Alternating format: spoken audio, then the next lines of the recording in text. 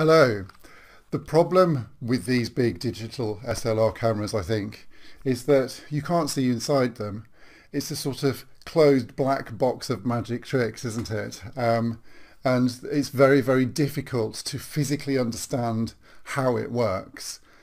I think if you can understand how it physically works inside, what mechanically is sort of going on inside of the camera, then it's much, much easier to unpick all of the dials and the knobs and the terminology and all of this sort of thing to gain a real understanding of how the camera works and also to take better pictures.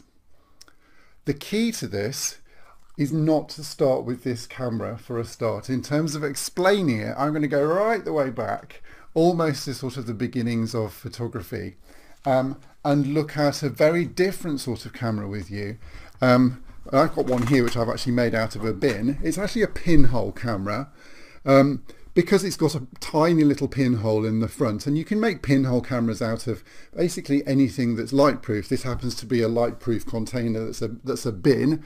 You could make it out of a light-proof biscuit tin, shoebox. I've seen them made out of fridges. It's amazing. You can almost make a pinhole camera out of anything that's able to have a hole in it and become a light-proof container.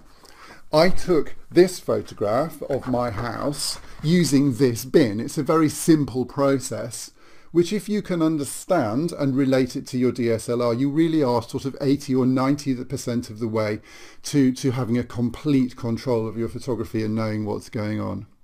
So, to take a photograph with the bin camera then, the first thing to notice then that this is light proof. It's completely light proof. I've put some tape around the top to make it light proof so that no light can leak in. In a dark room inside, you need a little bit of preparation. You need to put in the photographic paper. A blank piece of photographic paper goes inside the bin. It's blue tacked in opposite the hole here, so that when the light comes in through the hole to take the photograph, it hits the paper. Still in the dark, the lid goes on so that it's light proof inside, and most importantly your finger goes over the end here so that when you take it outside to take the photograph, no light gets into the bin until you're absolutely ready. So out you go into the sunshine, probably where it's nice and bright, to take your photograph. Put the bin down, point it at whatever you want to take your photograph of, and to start taking the photograph, take your finger off the hole.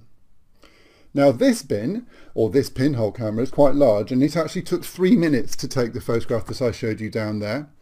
And during those 3 minutes, the light comes in through the hole, floods the inside of the bin with light. It hits the paper on the back here. The paper is incredibly light sensitive, and there's a sort of chemical reaction between the light that's coming in through the bin and the pinhole here and the paper at the back here. The light almost sort of burns the paper and imprints an image on the photographic or photosensitive, light sensitive paper here.